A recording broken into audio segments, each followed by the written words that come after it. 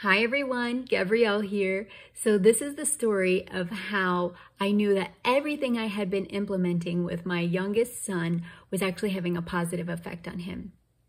So this past summer, I lost my voice for like 3 days. And I realized it was a big struggle and that I had been talking to my son so much before we would do anything or transition to activities. And I just couldn't do all of those things. So one day I had to go pick up my 2 older kids from summer camp.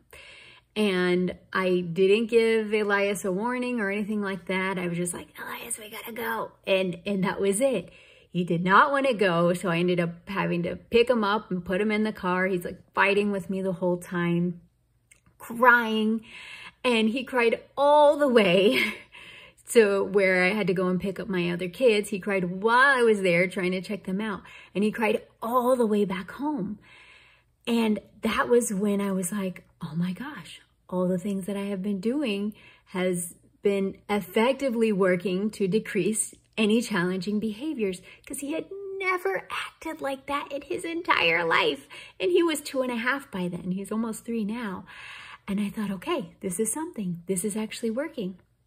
So if all of that sounds good to you, you're like, how did you do it? How did you, get to 2.5 years without having a tantrum? Well, I have a resource for you, a free resource that I created called the 4 Simple Steps for Taming Toddler Tantrums. So it's actually a 3-part series. The first part is the 4 Simple Steps. It's a short-term solution to toddler tantrums. It's what you'll use if you don't know any other strategies, and what you can use when you have to abruptly stop your child from doing something.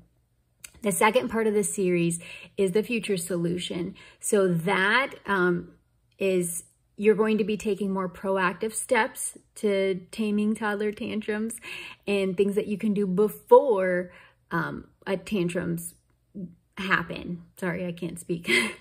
And the third part is a 7-step roadmap to taming toddler tantrums. And that more focuses on how language development aids in decreasing challenging behaviors.